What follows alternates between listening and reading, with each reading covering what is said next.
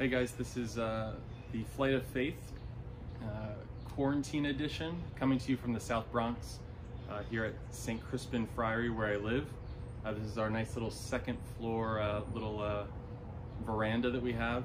You can see behind me that our beautiful tree is starting to bloom, which to me communicates kind of the interestingness of this time, is that we've got all the challenges of being quarantined and learning from home, and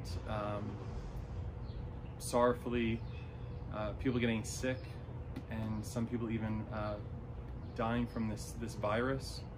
And yet it's spring and things are blooming, and there's all these signs of new life, of flowers showing us their beauty, of the sun shining, the temperatures rising.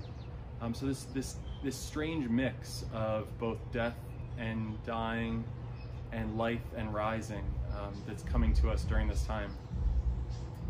So I just had a few thoughts for you from this Sunday's Gospel, which you may have already heard. So this is from the Gospel of St. John, and this is just the first part of it.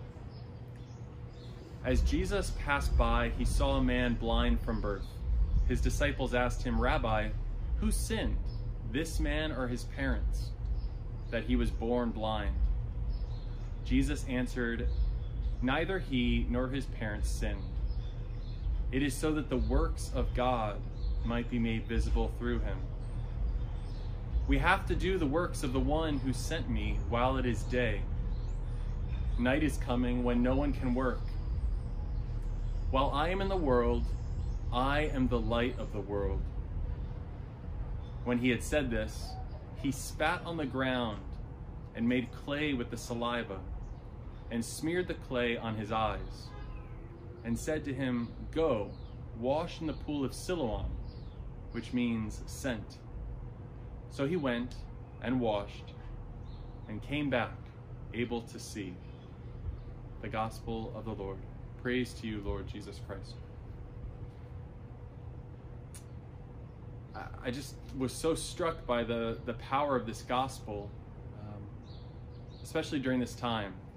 The question that they asked Jesus, who sinned, this man or his parents, might be a question that we find is on our hearts at this time. You know, whose fault is this coronavirus? Whose fault is it that this is happening? Is someone to blame? God, why is this happening? The same thing that was being asked about this blind man. Why is this man blind? What happened? What was the cause of it?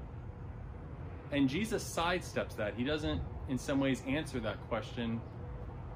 In fact, he goes beyond it. He doesn't sidestep, he goes beyond it, and he says, this happened so that the glory of God can be seen through this man's life. And I would say that's really the truth for us as well. It's the deeper truth of what's happening. Sure, there might be scientific answers, which are all valid for why this is happening. But why did God allow this to happen? Why does he permit evil to take place? Why does he permit the evil of somebody being born blind or with other diseases happen? Why do viruses spread? Jesus' answer to us today is that it's so that the glory of God can be seen. And it goes on to say, we have to do the works of the one who sent me. Jesus includes us in his work. He says, the Father sent me, and you are my brothers and sisters, and you have to do the very things that I do. Bring forgiveness, mercy, healing, peace. Be kind to each other. Be forgiving, merciful. We have to do the works of the one who sent him, the Father. What is the Father asking of us to do? How are we during these days being called to be brothers and sisters to each other? Perhaps brothers and sisters to our brothers and sisters in our house, to our parents, to our grandparents. How are we being called to love them and being challenged to be patient? I can tell you, I'm struggling with that myself. I'm failing in that myself. And yet Jesus talks about God being glorified through that kind of thing.